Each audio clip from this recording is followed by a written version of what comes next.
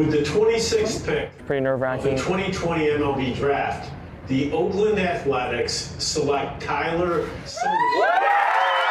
The A's make the big league dreams come true. Everything ended up working out really well. For the talented teen from Turlock. You know, he wanted to play in the big leagues as long as he can think. It's been my dream since I figured out my dad played baseball. Following in his father's footsteps, 27 years ago, the Giants selected Steve Soderstrom in the first round of the draft. You know, I just remember waiting by the phone back in '93, waiting for the call, and you're, you know, standing there waiting, and finally the call came from the Giants, and they, you know, drafted me, and super exciting. But this, I think, I was way more nervous this time for when your child is going through it. I'm down with the Giants, and now I'm in Oakland A. I'm stoked, and just it's super cool how we're kind of opposites now. They also play on opposite sides of the plate.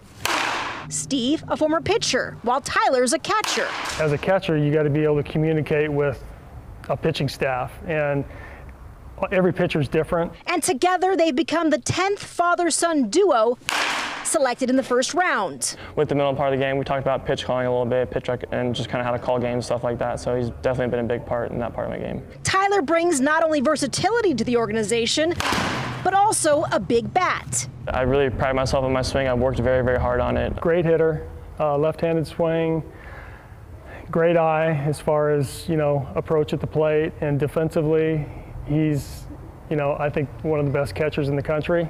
And the Turlock High product is honored to be the next pro athlete to represent the 209. I have a lot of really good friends there, and I was actually very disappointed I didn't get to finish my senior year with them.